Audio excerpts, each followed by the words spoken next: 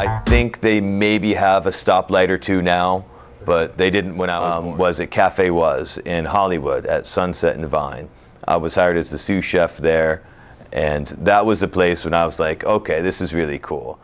And who doesn't like a cocktail? You know, the smallest things, like everyone can make a great meal at home, but it's the finite details, the little things like instead of just pouring a little bit from the pan onto whatever you're serving, but you know, actually we really stand behind our values and our morals, and we try and stick true to ourselves and just cook from the heart.